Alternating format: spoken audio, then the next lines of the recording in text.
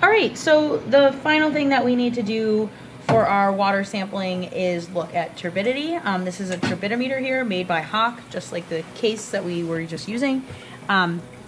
So how we're gonna work with this is there are two trap doors, as you can see here. This is where you're going to put your samples in, and this is where the cover hangs out. Typically, we normally have all of the standards that we use for turbidity in a case like this, but I actually put them out for you already. So what we're gonna do here, show you these. So hopefully everyone knows what turbidity is. Turbidity is the suspended kind of solids in the water, the inability for light to pass through. So these standards all have different NTUs, which are nephelometric turbidity units. That's what turbidity is measured in. So we do have to shake them to suspend them. This is 1.0 NTUs. Shake this one up. This is 10 NTUs. Then we have about 100, or not about, exactly 100 NTUs, and then 1,000 NTUs. And you can see that these all get a little cloudier as you go on, and these are the different ways to measure turbidity. So what we're gonna do here, I always start with 10. 10 is my golden rule. Either you can go higher or lower if you need to. So we're gonna put this right in the top. We're gonna turn this on. We have 1,000, 100, 10, and 1. We're gonna go to 10. There is a 10. Put this right in the top and cover it with the cover.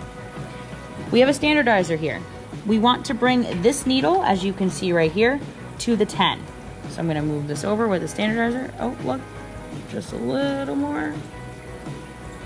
And it's right about 10. Okay, so now that this is standardized to 10, we're gonna grab our water sample.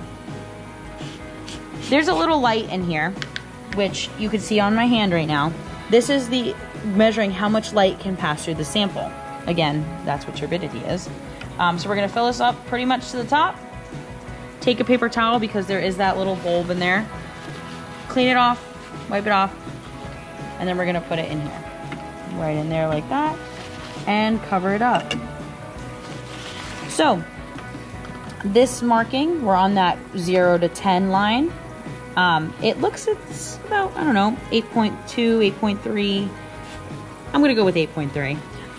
So you can read that, and that's what our turbidity is. So turbidity in flowing water should be between 0 and 10 NTUs. That's like kind of the standard that you want. And then for standing water, it's about 0 to 2.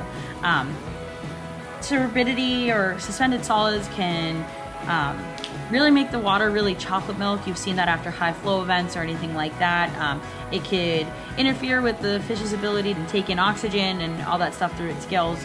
So it's definitely really important to measure. And normally, again, we would have 2 samples that you can look at and analyze. So that's how you use the turbidimeter. And if you have any questions, please let us know.